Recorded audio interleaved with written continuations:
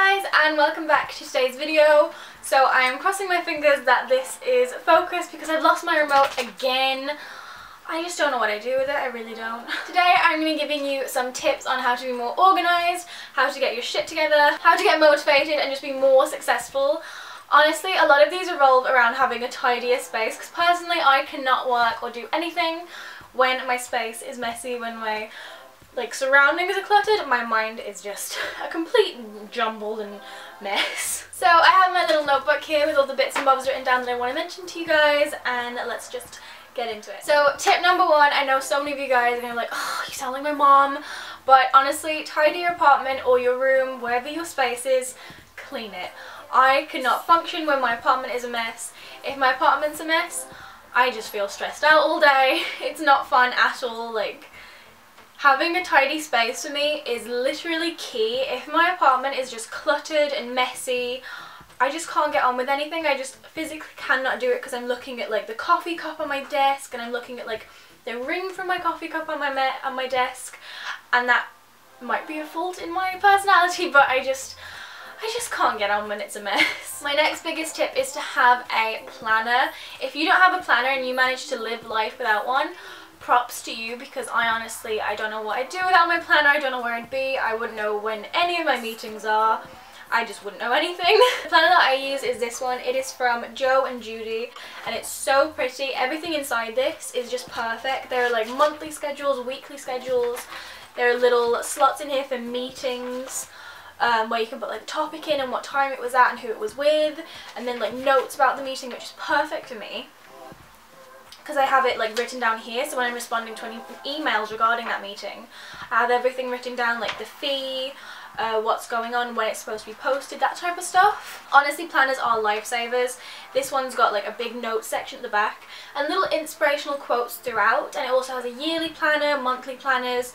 It's got a budget planner in here. Honestly, everything about this planner is perfect. The only thing that I would change is the currency. Mine, unfortunately, for the budget planner has euros instead of pounds, but it's pretty easy to just ignore the fact that it says euros and know that all your money's in pounds or dollars or whatever, wherever you're from. My next tip is to declutter.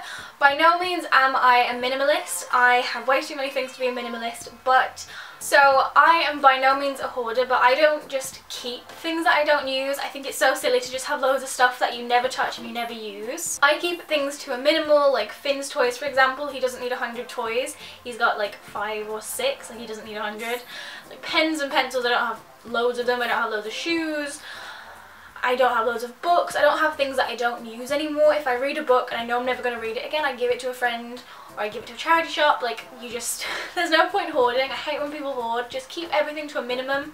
Have what you need and a little bit extra, and that's my motto. My next biggest tip, and this more applies to older people, and that is manage your money and bills.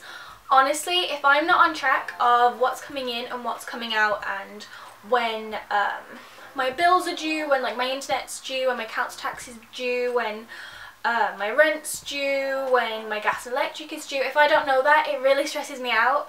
And if I don't know what's coming in to cover that, that also really stresses me out. So I've been using this app called Clio. There are loads of different money saving apps, but this is my favourite one that I found.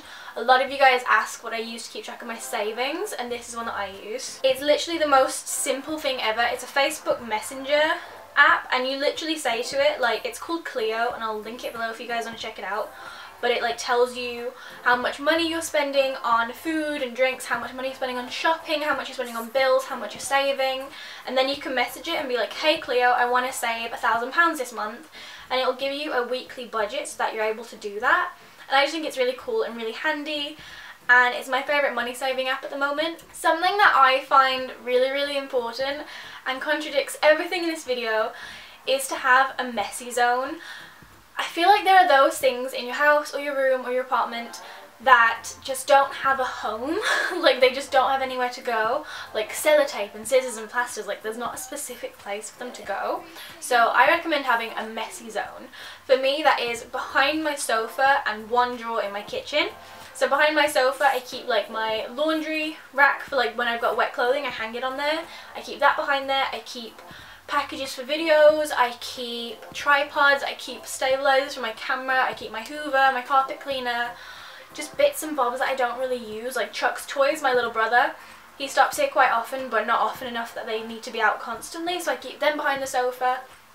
And I think having a messy zone where you can just keep bits and bobs that you don't use every single day is really, really important, because everybody's got those bits that just don't have a specific home. Like, my makeup can go in my makeup bag, my shoes can go on the shoe rack, like most things have a place, but some odd bits and bobs just have no home. Another super important thing for me is to plan ahead. Now, I can be super spontaneous. Like, a brand can email me and be like, hey, you're going to London for 3 days for this event, and I'll be like, okay, cool. Like, they can drop it on me the day before. Someone can like call me in the morning like, hey, we're going to the beach, and I'll be like, okay, sweet. But for things that are important, like my work, family, seeing friends, that always kind of has to be scheduled ahead for me because of how busy I am. Having time to see friends and family is so hard for me to organise. It's so difficult for me for some reason. I don't know. So whenever I want to plan things with my mom or my nan or having my brother and sister, that needs to be planned like a couple of weeks ahead of time. And for things like videos, I have my videos planned up until May, I'm pretty sure. And that includes any sponsored videos, any videos that are just kind of personal videos, requested videos, all that type of stuff is planned like 3 months ahead, because I just like being organised and knowing what is going on in my life. For that, I'll either use a paper planner or my planner on my iMac because it's big and huge and I can see it. And my last tip on how to be organised is use to-do lists. I have about 500 notebooks and I am constantly making to-do lists in them. I'm constantly doing it. Like, I've got one right here, I've got one right here, I've got a billion in here, I've got loads on my phone, and I like putting simple things on there like hoover, wash up, wash bin, wash my hair, like simple things that I know I'm going to do, because it just makes you feel more accomplished and motivated when you're ticking them off. Even if it's something simple like get the clothes out the washing machine, I like to write it down because 1, I've got really bad memory, and 2, it makes you feel so motivated and like you're getting loads of shit done. So, to-do lists, they're fun, they make you feel great when you tick everything off. I swear to you, there is no better feeling in the world than looking at your to-do list and seeing every single item checked off. You can just rest peacefully for the rest of your life. So they are all my tips on how to be organised. If you guys have any more, be sure to leave them in the comment section. I hope you guys found this helpful. If you did, be sure to give it a big thumbs up.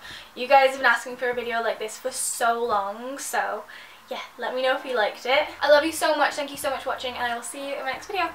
Bye!